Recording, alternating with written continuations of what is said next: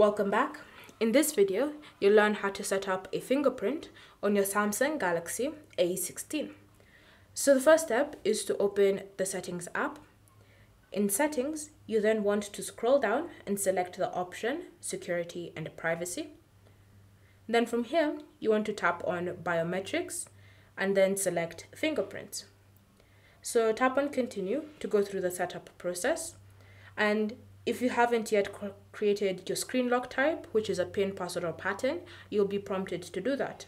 So to continue, tap on Next, and then choose your preferred option. So let me choose Pattern. Then you create your pattern, and then enter it in again to confirm it. And once you've done that, you'll be brought to the Setup menu for your fingerprint. So from here, you'll be shown how to set up the fingerprint. So the sensor is this power button right here on the side of your phone. So all you need to do is choose the finger that you want to use to set up the unlock. So say for example your thumb, and then just place it on the sensor like so. Once you've done that, you'll see it's already started detecting your fingerprint.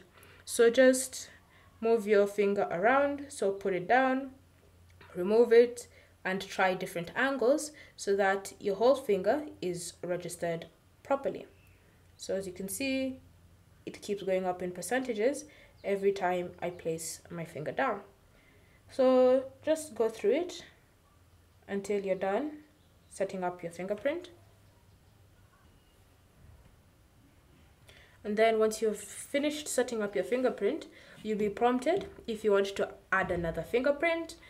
If you want to do that, just tap on Add and go through the same process.